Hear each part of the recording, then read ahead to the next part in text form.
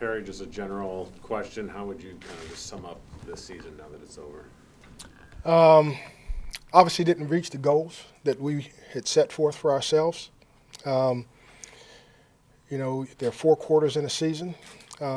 We didn't finish the second quarter or second half of the season, the last 8 games, very, very strong, which is disappointing for the players, for the coaches, for the fans, for the organization.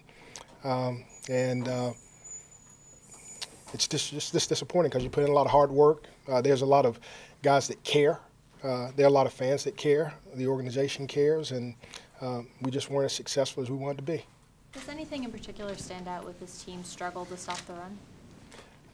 To stop the run, I've said it before. It's about shedding blocks, it's getting off blocks, it's whipping the guy in front of you, and it's tackling.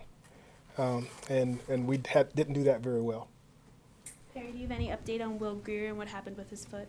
I do not have any medical update. And what went into the decision to keep Luke Kuechly off the field and Greg Olsen in the second half? Yeah, it was just a coaching decision. We just made a decision and went with it. If Greg Olsen does call it a career, what does he mean to you? What does he meant to this organization? Well, to me, because I've coached against him, he's been a pain in the ass, okay, because he's really good. And I've tried to defend him a number of different ways. Excuse my French, but I've tried to defend him a number of different ways, and it seems like when he and Cam were really in sync, you couldn't defend that guy.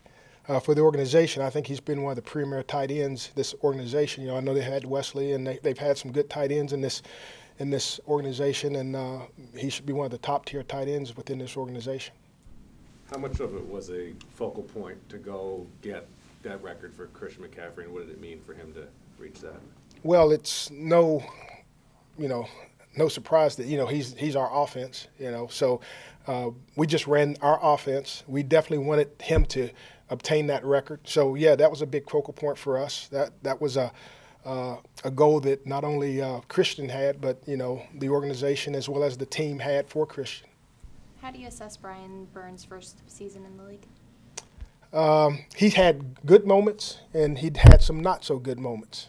And he had a rookie season. We wish those moments could have been high moments throughout the season. He suffered an injury, during the course of the season, and he'll grow and he'll learn from that because you have to play with some of those injuries sometimes. Perry, for whoever comes in as the next head coach, and I know you've expressed interest in that, 8 straight losses to end the season, obviously things really went south there. What would you say the positives are that can be taken, if any, from this season to next year and the next chapter? Yeah, well, I think the positive is that you got Marty Herney here. That's a really good general manager. I think Mr. Tepper wants to do whatever it takes to win. You've got Christian McCaffrey and you got Luke Kuechly, and that's 2 good foundation pieces to build upon. What Christian did, you've been in the league for a long time. It's the 3rd season that's ever happened of that caliber. Can you just kind of put that into perspective of what that means to, and obviously meant a lot to the guys around him, not just Christian? Yeah, I just think that, that Christian is such a special player, and he does so many things well that I thought Norv, Scott, and the entire offensive staff did a great job of highlighting him and getting him the touches that he really needs. If you don't do that, if you don't have a coaching staff that can do that and provide him with the touches that he needs, then he won't accomplish what he accomplished. So I thought that was a good player and coach working hand in hand. I thought the guys around him, his teammates, they definitely supported that also, and there was unselfishness throughout that whole process. You touched on what this season has meant for this team, but how would you describe this experience for you?